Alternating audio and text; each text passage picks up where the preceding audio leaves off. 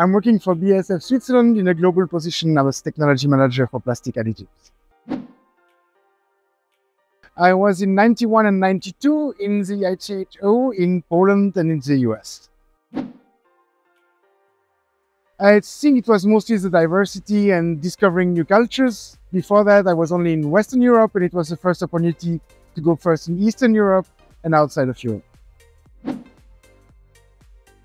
I went into the lab and met Professor Cosandé, who was training the Swiss team.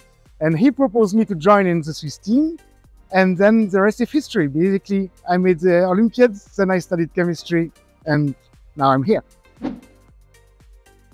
So basically, any problem that has to do with material is something where chemistry will be the solution.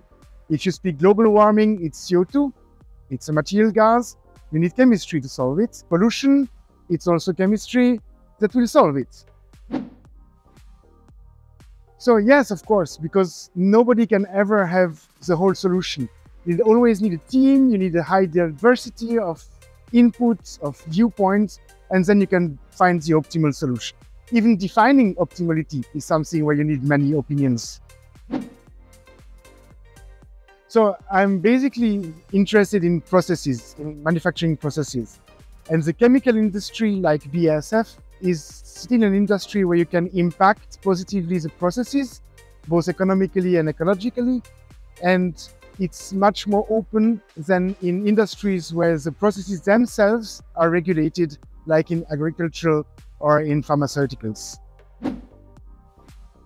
The best thing in BASF is really the global network of factories, people, competencies that all work together to create chemistry for a sustainable future.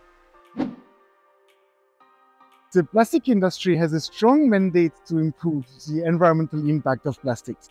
And we, as a leading supplier of plastic and plastic additives, take this really seriously. And we are working on, also in my team, to find a way to improve recyclability and to close the loop economy.